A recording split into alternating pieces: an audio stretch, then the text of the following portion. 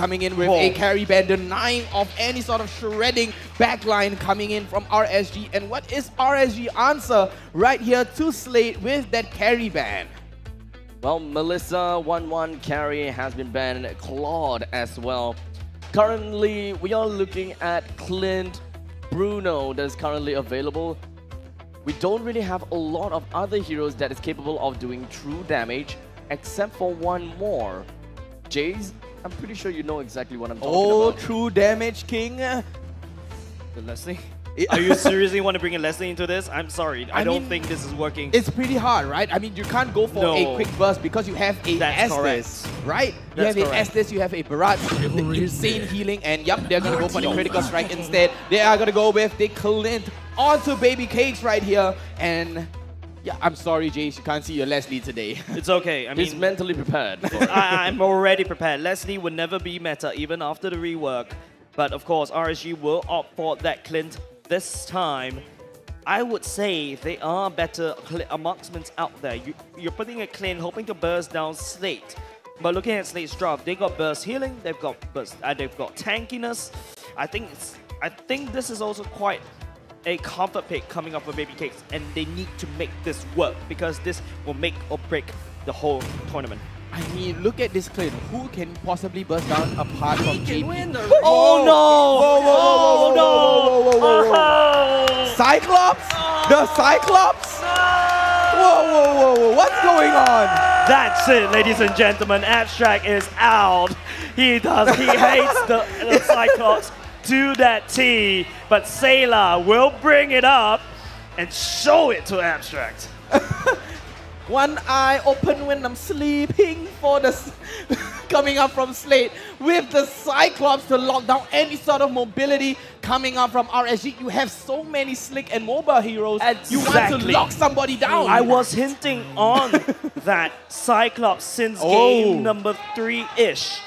Alright, so you know what? Here's the thing here. Cyclops, this is the exact same thing that we have seen in MPL Season 3. The same exact thing that Cyclops was picked at the final game and it did not pull off the way we wanted it to. If I remember correctly, in the final series. This is almost close to a reenactment. And yes, I dislike the Cyclops. I have many reasons of not liking it. Many of you guys understand that as well. You all know why exactly I dislike the Cyclops. They want that hard lockdown. They want to hunt every member of RSG down with no escape. Guys, game number 7, take it away. It is Slate versus RSG. The final showdown 5 seconds will appear here in the Sanctum Island. The Titan versus the Titan, the Usurper versus the Revenant. Exactly who is going to be the one to take the throne away? Ladies and gentlemen, you are all here to bear witness who is the true winner of MPL Season 4!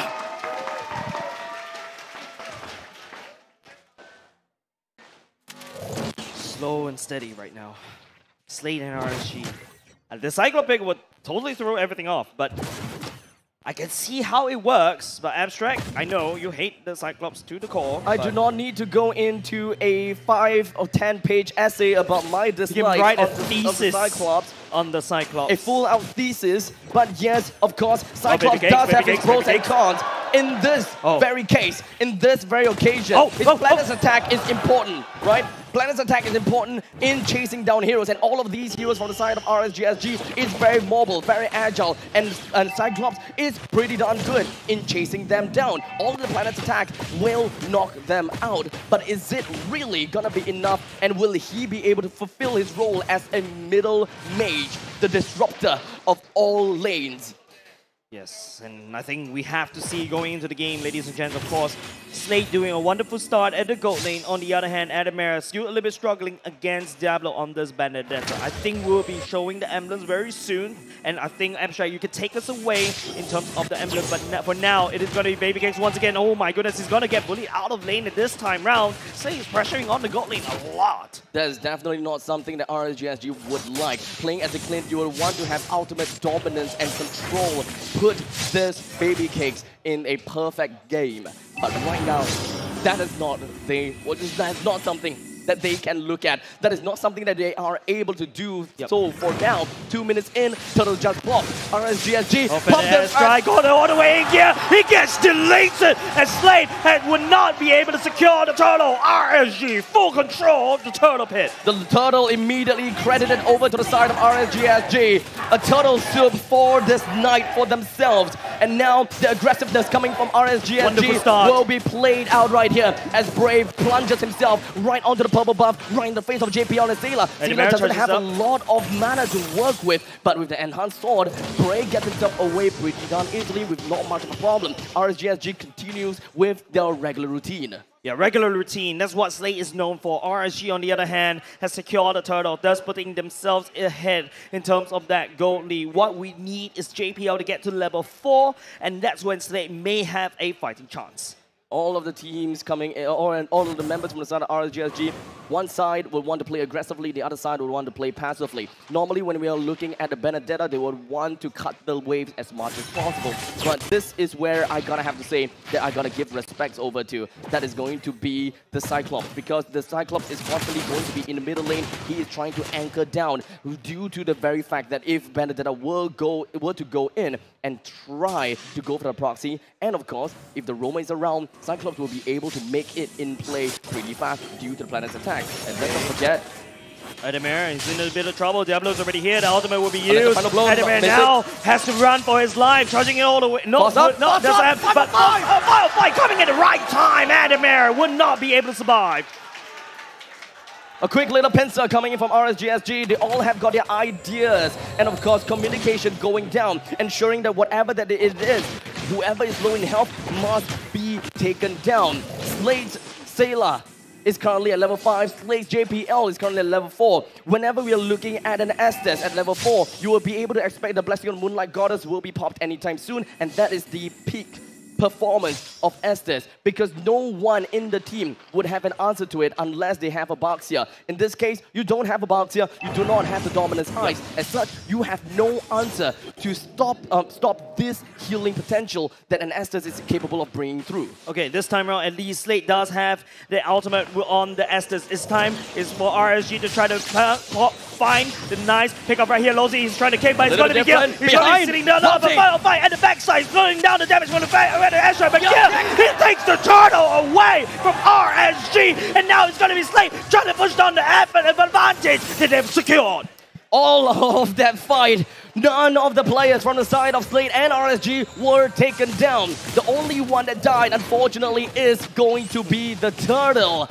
They all focused on the objectives. They do not want to bring in any casualties onto their own. They would want to be as cautious as possible, as whatever that happens from this point onwards, every single death is going to compound. Every single death that they make onto their side is going to lose gold, and you do not want to see that from yourself. Bray, up to the top lane, he wanted to go for the enhanced chain. It did connect. It did connect, but Adammir dances around like a dancer, like a ballerina. But Slate, right now, they could not give as many over to RSG, because you know RSG, they will take it and make their run for the money. Gold lead right now still around 2K. Remember, as long as Slate stays in around 2K, there is a chance. This is a very different fight, and this is a very different way of motion and mobility coming from the side of RSG. Definitely not something that I am expecting, because RSG, the way they are playing right now is 2-1-2. They're putting a lot of emphasis on the EXP and the gold lanes alike, leaving the middle lane, leaving the Faza to deal with the Cyclops in the middle lane.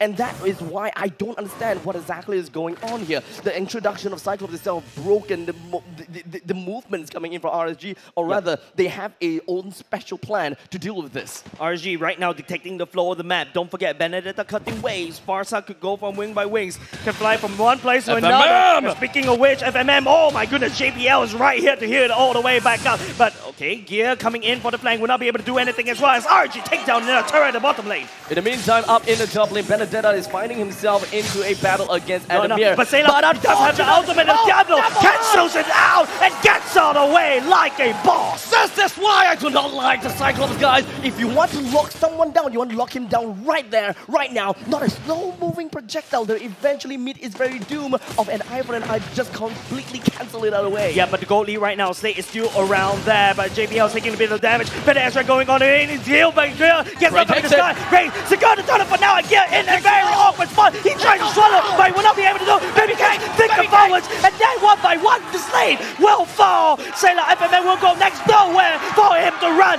Lolsie picks him up.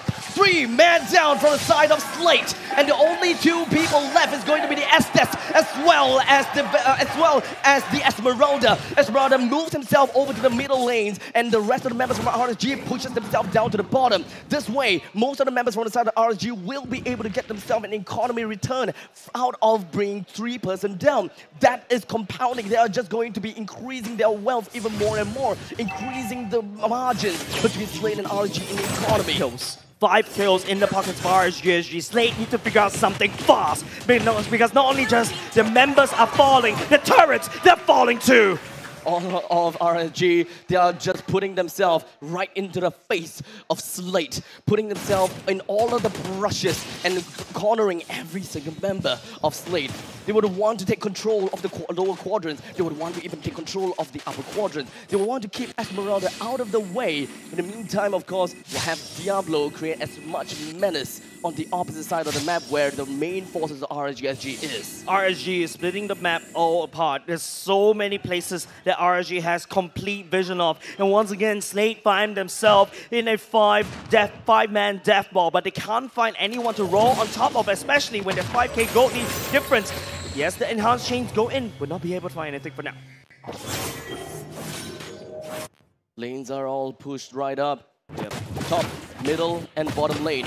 Bottom lane and top lane have lost all of their inner and out. Okay, sorry. Top lane still has their inner turret, while bottom lane has lost its inner turret already. Yep. Every single one of RSG's members, they are trying to play themselves out for the Lord. They are positioning themselves that way. They would want to maintain a pressure across the lanes in order to get a easy Lord. Yeah, the Lord is definitely up. JPL wants to try and take this Lord away, because rest assured, give RSG this Lord, more structures from the side of Slate will be destroyed, especially in the mid part of the game. You can see Slate gearing it up already, trying to look for something to pick up. BabyCakes is outputting enough damage. The Lord is already half HP. Followed by looking for a bush to try to stall all the way in. Adammir charges all the way out. He has to dive in, but he dives in the wrong way. And Slate, they have to try to pull the trigger. Defend the airstrike going all the way in. The Lord getting knocked all the way up. It is going to be Slate that loses gear first. And Bray, they secure the Lord. And now RSG will be able to push it in. A pause 5 for a pause 1, or rather in this case pause 2, sorry.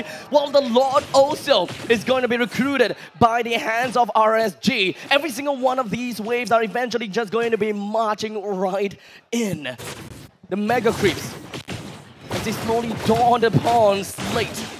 All of the hardened pushes, heavy footsteps, as they also, we are gonna hear the machining of the ballistas going rampant onto the outer turret in the middle lane. It will be taken down effectively. Inner turret in the top lane will be taken down effectively as well. Most of the members of Slate, they would want to turtle up and ensure that the inner turret in the middle lane stays healthy. RSG, I'm pretty sure that they would not allow Slate to turtle this up. They do have the high ground, they do have the siege unit, and Seilah, he gets knocked up into the sky. JPL tried to heal, but the damage has been there. RSG picks open the mid lane turret at the same time, but the Lord is marching down at the bottom side, and RSG will try to push it all the way in. Diablo ultimate goes all the way in as well. Here, gets ready to try to tank, but not enough damage coming up from the side of Slate. RSG, they penetrate the bottom. Inhibitor turret taken down. RSG have yet to receive the ultimate goal that they want, and that is to be bringing a barren wasteland over to the side of Slate. They still gonna have to bide their time and slowly take their time in order to get the results that they want. Not yet the final nail in the coffin, but as long as they take the time and just wait for the perfect opportunity, the opportunity will come. Yeah, Bray is already at level 14, Damstrike. Slate, they are just literally giving RSG every single avenue. Top lane, mid lane, bottom lane is all... it's mid lane, bottom lane especially, is already gone. Now Slate, this UBE experience is actually quite good, but I have not seen any good plays coming out just yet. The problem is from the side of Slate is that they do not have a lot of control onto the jungle. They do have a soft support onto the side of JPL. As such, his usual way of opening up the map is pretty much going to be destroyed, or rather you can't see that happening in this game. It all boils down over to Gear. How much experience does he have when it comes down to tanking for his team as the solo tank to really peel for his team? Because you wouldn't really want to see an Esmeralda being the sole one to really peel. He can come in as a sort of a backup. This time, Gear needs to be the one in front. He needs to be the one that really stands his ground. Alas, and albeit, yes, we have definitely seen that happening before because Gear has Detonus Welcome. Whenever he pushes off the Detonus Welcome, he does have a lot of tankiness onto his side. And that is the time where Slate comes in and pushes RSG into a blender. Yeah, speaking about the blender, I'm looking more of it. RSG, 5-5 is starting to hurt. You saw what happened to Gear. He walks in, he gets busted down. Slate unable, JPL, the burst heal doesn't come in on time in order to heal it up. Now, the Luminous Law has spawned. Slate, they need to try to find a way in. The way that Slate wants to play in terms of the win condition is a slow, steady death over to the side of RSG. Yes, they are running low on mana, but I'm pretty sure that Gear, all he needs to do is a single Detonus Welcome and soak up all the hits, and all is just gonna have to stomp onto his enemy. But if you notice the bottom line, the concept play going in as well. Diablo coming in, FMM, oh no! He gets the Nation at the back line! Seilah will go next at the same time, but Gear, he takes the Lord down from RSG, and Slate tries to battle out for survival. It's just JPL, but there's 3 members on the side of RSG on him. This Lord is going to be big for RSG. It could be the GG push that we're looking out for, but this might not really matter as much because the bottom lane inhibitor is gone. As such, the bottom lane will push all the way through. Oh, no. This is going to be Benedetta's job. He would want to clear out the wave as much as possible. Unfortunately, the time is of the essence. Slate's FMM, which is the first person down, will be back in the game. Yes, the Lord has already been expended. Slate bought enough time, just a little bit about how long will they buy. JPL's not here though. Diablo, he's already here, but JPL's not up. RSG, they need to try to wrest the advantage right now. 5-on-5, using the Feather Airstrike will secure the top side turret for now. Never mind, so one after another, RSG is slowly getting all the objectives that they want. And of course, Slate is slowly sleeping all of these objectives in between of their palms and between their fingers.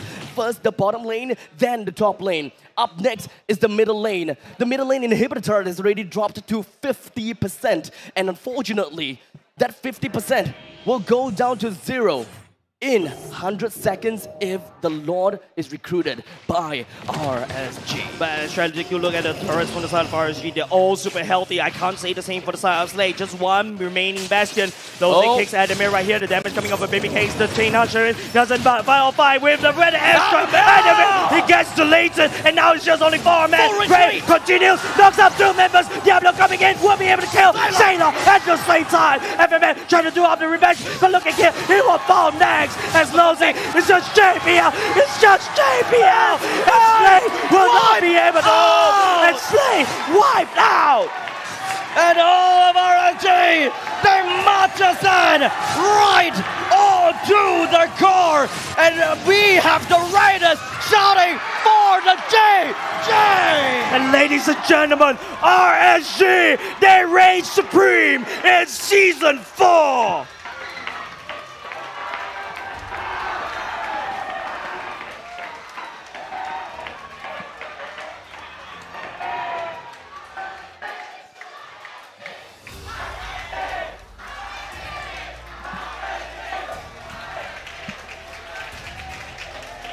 The cheers and the roars of everyone here in our Tampines hub have witnessed the original usurper is now the king of Singapore MLBB. Congratulations once again, RSGSG.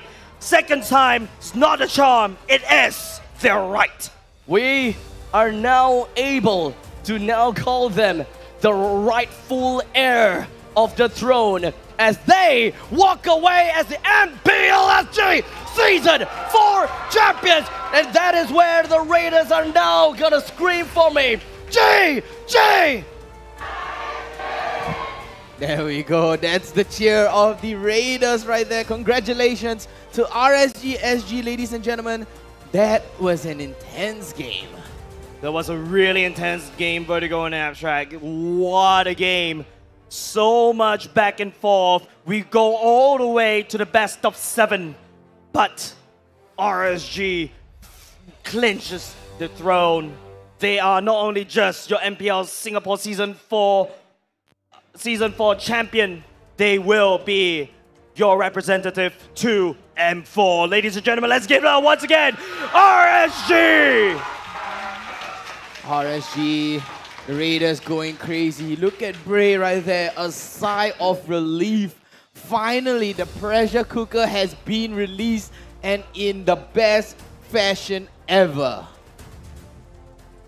Everyone is absolutely appalled. And of course, we are all amazed at the results. Definitely, ladies and gentlemen, it is an honor to be on this stage with you guys, along as everyone here in our Tampines Hub as well. My name is Jay, joining me right here once again on the desk. Amazing casters, Abstract, Vertigo. Congratulations once again to RSG. They are, of course, your winners. And we'll be handing it back to Cheryl in just a moment.